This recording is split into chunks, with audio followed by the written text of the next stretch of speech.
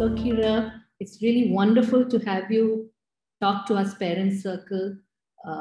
And you have such vast experience in the field of counseling both parents and families and children.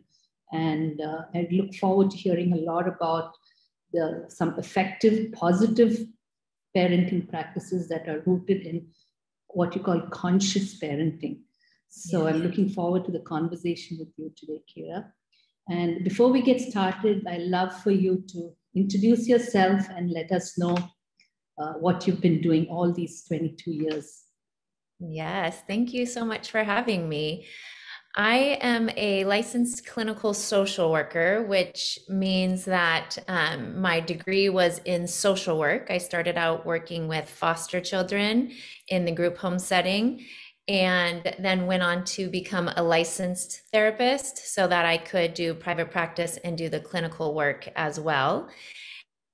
And I've had a private practice for the last, I think, 12 years now. Since I got pregnant with my daughter, I went into that field and I worked in university settings, the school setting, and as well as my private practice. And where I'm at now is with a huge focus on positive parenting and emotional regulation, especially targeting the parents and helping them with their own emotional regulation. And that really was born as a result of my own struggle with postpartum depression and anxiety that became very severe and dangerous after my two little ones were born. They're now 10 and 11, but they were 15 months apart. And I just had a really, really difficult time. And through my journey of healing, I started working with parents to help them implement positive parenting skills. But I realized that they were really struggling to do that because their own emotional dysregulation or their struggles with staying calm in those moments in order to be able to help their kids or implement those parenting skills, it made it really difficult because they weren't able to stay calm. And that really resonated with me because that was my major struggle in the younger years with my own postpartum depression and anxiety. And so now I started a corporation or a company called Relationship Cubed. And cubed is, like in math with the three, it focuses on the emotionally healthy individual, the families, and the community. Because in order to have those healthy families and communities, we really need to start with having a healthy us. And that's the emotional regulation piece. And I recently developed and started a program called Evolving Mothers, which is focused on helping moms create self-awareness and emotional regulation skills and connecting that with the positive parenting piece so they can see how intertwined they are and giving them the skills to stay regulated in those moments. With all your 22 years of practice working with parents and children and families, and you've seen so many issues, right from the the relationships children have with their families to their behavioral issues and maybe even addiction and all kinds of problems you probably have encountered in your years of practice. I'm wondering how much of those what you see in children and the trauma and the issues that children face, the behaviors that children you see that children exhibit, how much of that would you relate to some aspect of parenting or their relationships with having a secure environment in their home? Yeah, that's a great question. And I would say it's incredibly significant because as the parents, we are, I've heard this term used before just recently, and it's called the master co-regulators, right? There's that term of co-regulation where when our kids are having a hard time managing their emotions, They actually need us to step in as the calm presence in order for their brains to be able to get regulated again. Their brains use the energy from our brains to get back to a regulated place. And in order to be the co-regulators, we have to be able to stay calm. So when the kids are fighting and they're yelling at each other, we don't want to come in and add more fuel to the fire, like, knock it off. What are you doing? Go to your rooms. Because that's just making them more dysregulated. But instead, we want to come in as that calm presence and say, okay, our voice is calm. I can see you guys are having a really hard time getting along. Okay, just look at me. Everybody, just take a minute. Let's come over here. You go this way and you go this way. And we're just going to take a minute until everyone is a little bit calmer. And then we are being water to that fire, right? We're calming it. So we are the co-regulator in that situation. And as the parent in the household, we are the master co-regulators. So our mood and our emotions and our, the way that we're moving about the house, are we being tense and angry and loud, or are we making sure that we are in a place of peace and calm and presence? Because that impacts the mood of the kids. So we are the master co-regulators of the house, whether we like it or not. And that's hard to hear because sometimes you're just in a bad mood, right? And that's okay. Everyone has bad moods now and then. But overall, we want to recognize that our mood and our energy really has an impact on how our kids are behaving, because they are feeding off of our energy. Their little brains are still developing. We're the adults with fully developed brains. They're the kids with developing brains, and they need our fully developed brains to help them get to the place where they can then regulate themselves, just like in the example where I regulated myself by noticing that I needed to and doing something about it to get back to that.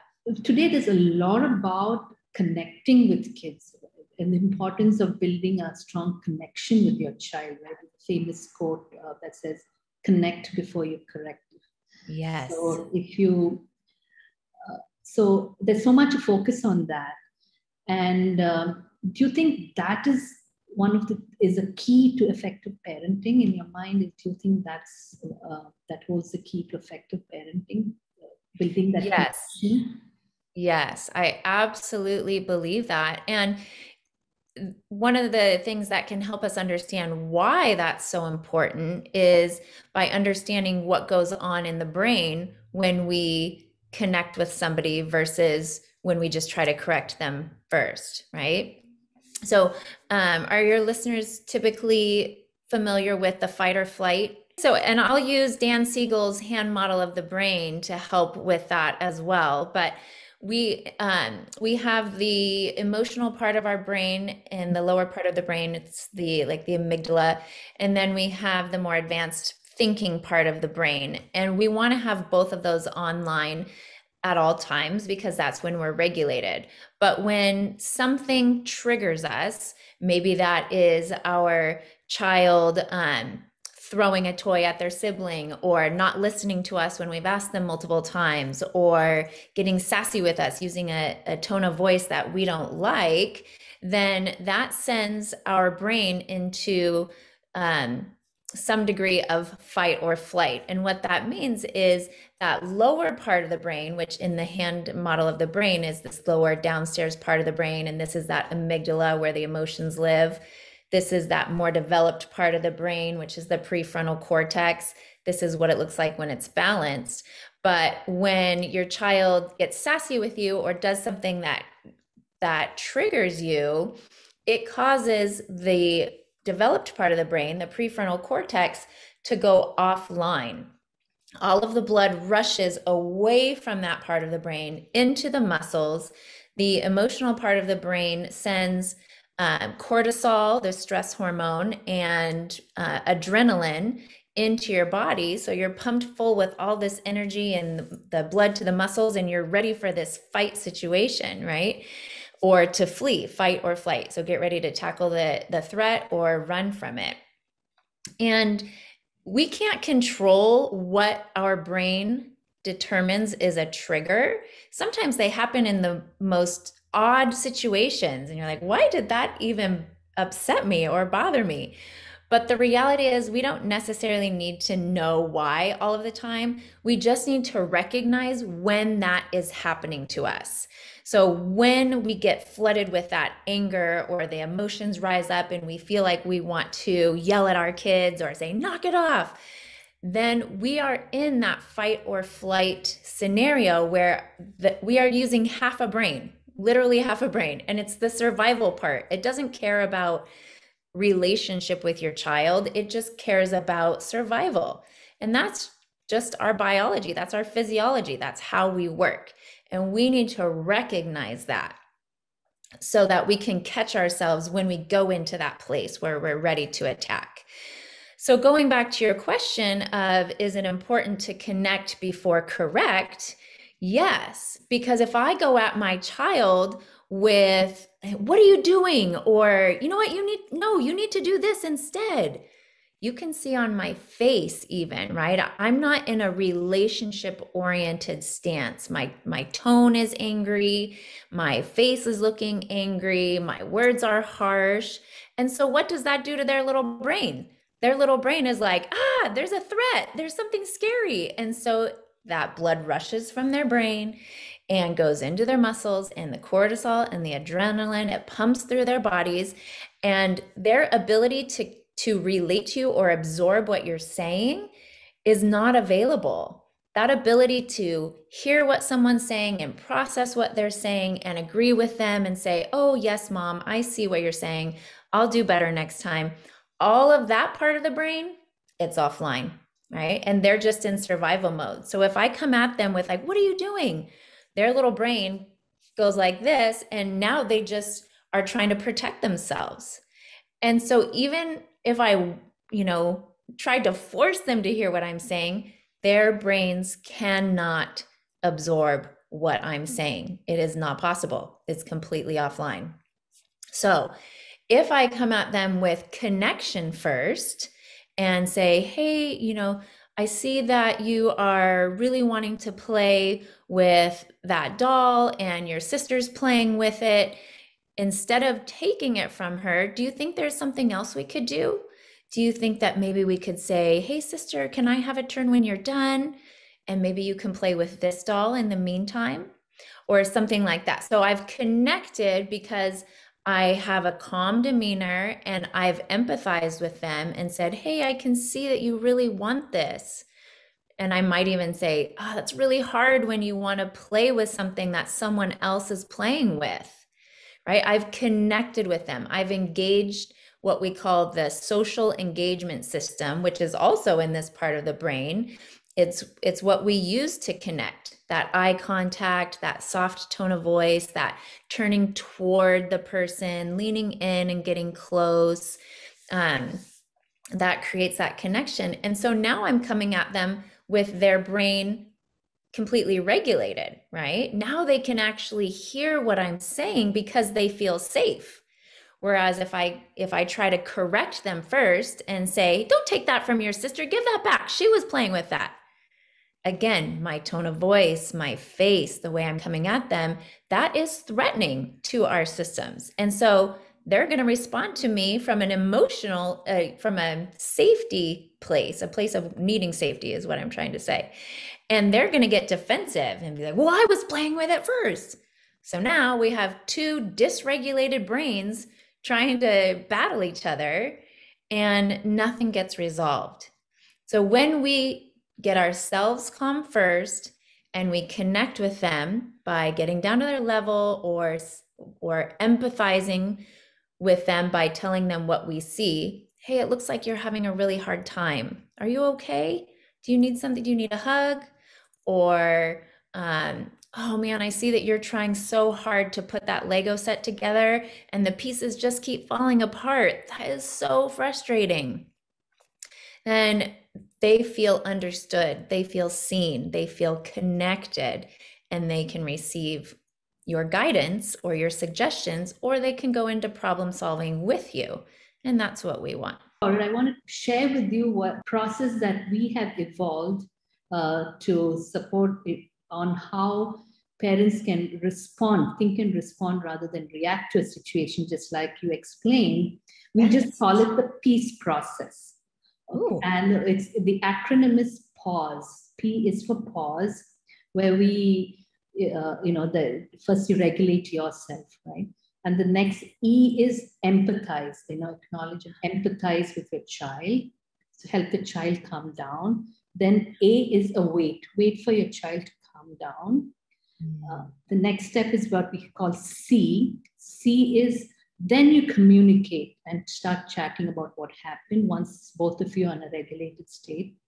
And the E is for engage to find a solution. So you first do the PEA and then you do the C and E. So this is an acronym that we have come up with to kind of describe exactly what you've been explaining so beautifully to us. I've heard you talk about the 3-step process of shifting how you can regulate yourself. I've listened to a podcast where you talked about that, the 3-step process of regulating yourself. Could you take us through those 3 steps? Well, I think that the ability to pause effectively, it starts with understanding ourselves better, because in that moment when you're triggered and the emotions are rising up, that ability to pause right there is the biggest struggle for parents, right? And we can't expect ourselves to be able to do that if we haven't done some work ahead of time. It would be like telling you, okay, I know you have only learned how to do addition and subtraction in math class, but now I want you to take calculus or trigonometry, right? I want you to take a test on these things.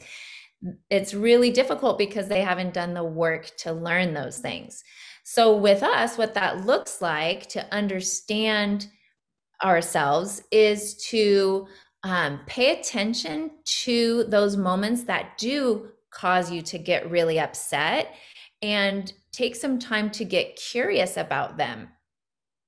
I want to back up even one step. I want to encourage everyone to give yourself permission to let this be a journey, right? You're not going to listen to podcasts and read books and then all of a sudden be able to just be calm in the moment. It's a journey. And so when you mess up, that's okay. That's part of it. Please don't get down on yourselves. In those moments when you do mess up, that's the best time to learn. After you've calmed down, you go back and you say, okay, what was happening in that moment? My children were fighting over the Legos. Okay, so that was a situation. And what was I seeing and what was I hearing? I was seeing them, pushing each other. I was hearing them say mean things to each other. I was hearing their yelling voices and it was super loud. And then what was I feeling? I was feeling anxious. I was feeling overwhelmed. I was feeling scared. I was feeling fearful that they were going to hurt each other. Oh, okay. So in situations when I feel afraid or situations when I hear yelling or insults, that brings up fear in me. And so what can I do in those moments the next time my kids are yelling and, pushing each other? What can I do to remind myself that I am safe, that I'm okay? Because our brain in that moment, it thinks that you're unsafe, and that's what causes the survival brain to kick into action. And so what you could do is say, okay, I know I want to stay calm in those moments when they're not calm. So when I hear yelling and when I see pushing, I can tell myself I am safe and I can help them in this moment, right? I can bring calm to this chaos. So I've created awareness about what's difficult for me, the yelling and the pushing and the harsh words. And I've created clarity. I think this is the the 3-step process you're talking about. I've created clarity about how I want to respond in that situation next time. I want the next time that I hear the yelling and see the pushing and feel scared, I want to remind myself that I'm okay and I can bring calm to this chaos. I can bring water to this fire, not fuel.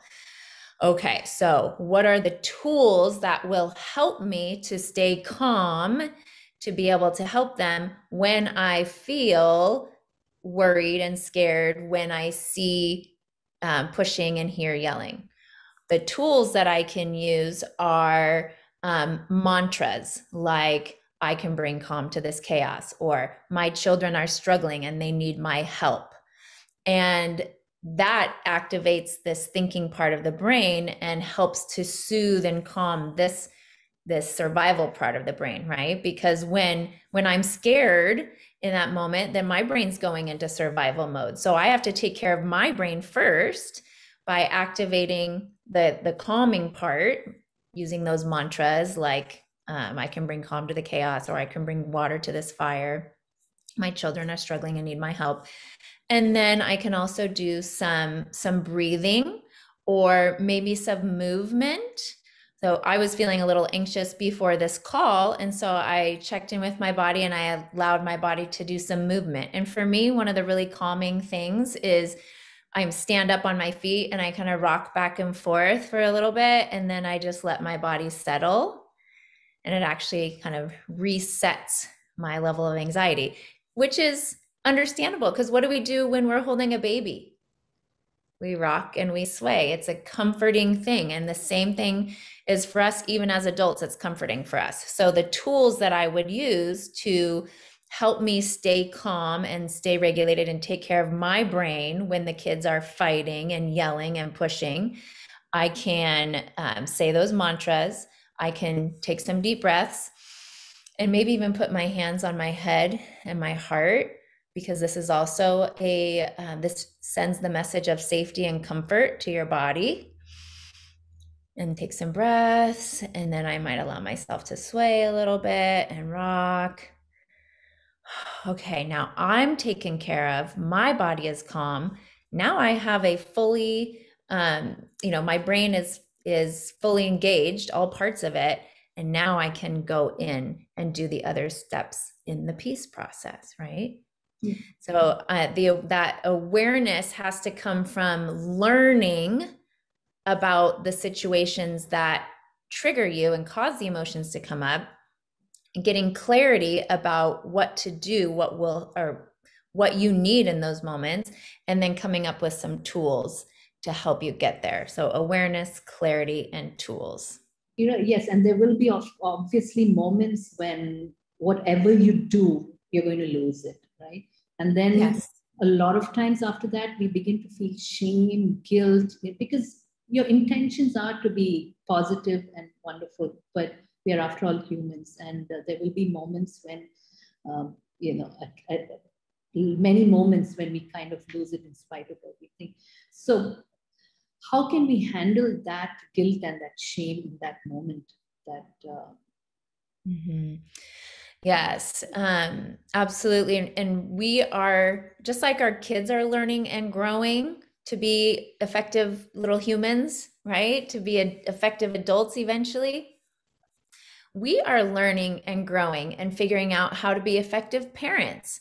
And just like we give them grace and compassion when they mess up and make mistakes, and then we teach them and we help them learn the right way to do things, they need to see us doing that for ourselves.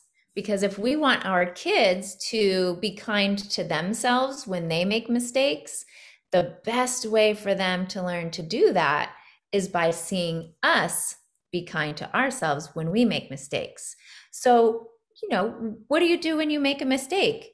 You acknowledge it, you apologize, and you ask for forgiveness, right? So I first have to get regulated myself. If I yelled at my kids and then afterward I'm like, oh my gosh, I yelled again and I told myself I wasn't going to yell and I did it. Like, what kind of mom am I? I'm going to ruin these kids. Whoa, hold up, timeout, right? That's when you do the timeout and you catch those thoughts and say, this is not helpful, and this is not how I want to treat myself. Okay. And I acknowledge that it feels awful and I am sad that I acted that way, and I can make it right. I can do something to redeem myself in that situation. So it first starts with practicing compassion toward ourselves and saying, whew, yeah, I really feel disappointed and sad and terrible that I yelled. And I know this is a normal thing as I'm growing and learning as a parent. I'm going to make mistakes, and I choose to forgive myself right now. And so that takes care of us first, right? That nurtures us first and puts us in a regulated state of mind. And maybe that'll take 5 minutes. Maybe that'll take 5 hours. Maybe that'll take until the next day. Sometimes it takes a while to get through those feelings of shame and guilt. We just keep refocusing on the truth that it's okay to make mistakes and we can make them right, right? We can't change what we did, but we can choose what we do.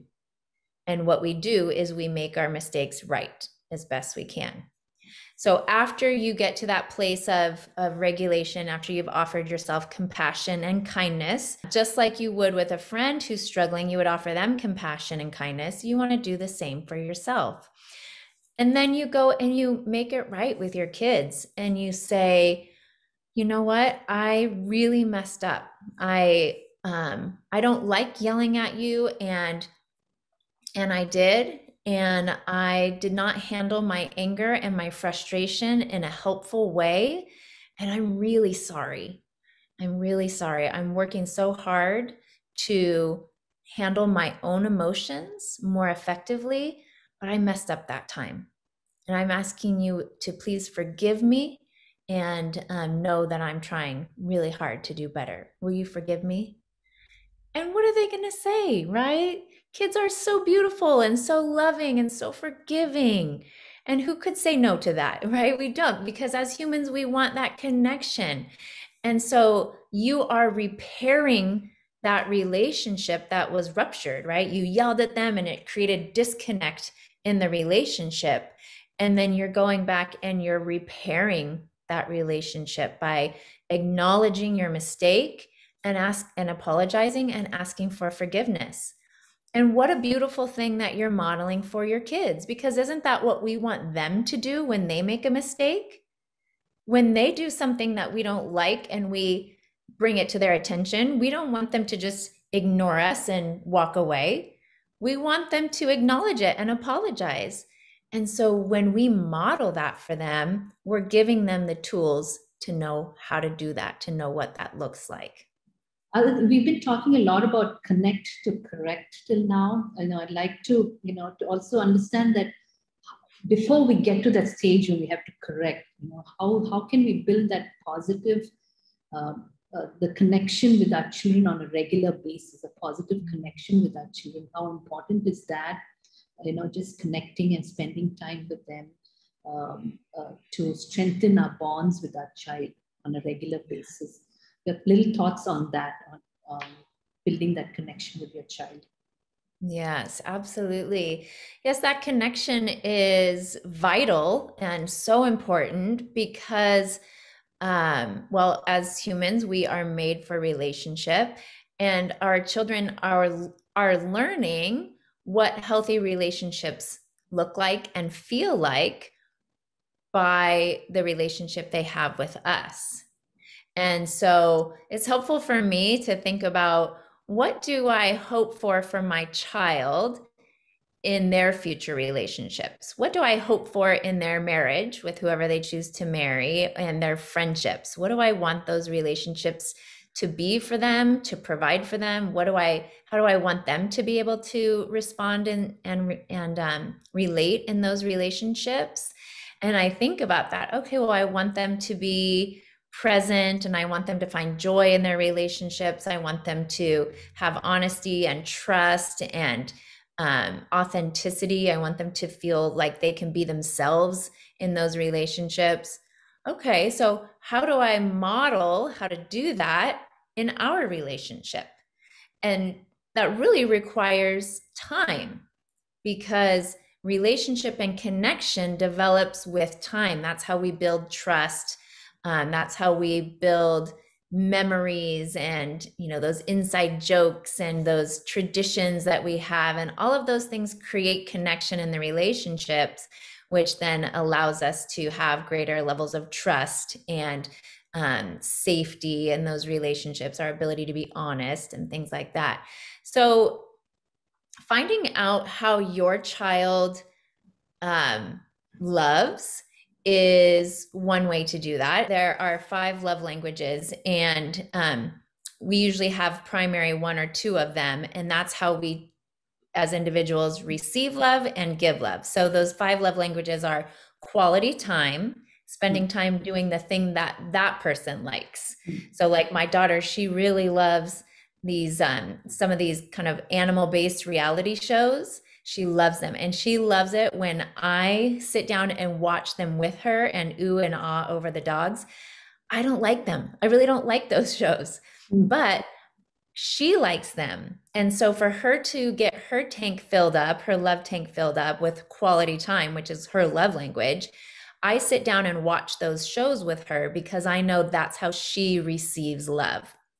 So it's quality time doing the thing that they like, not necessarily doing what we want to do. Okay, quality time, physical touch, hugs and kisses and snuggles, acts of service. So that's, if my husband washed my car for me, or one day surprised me and did the grocery shopping or something like that. That would be acts of service, or giving, a back rub or something like that.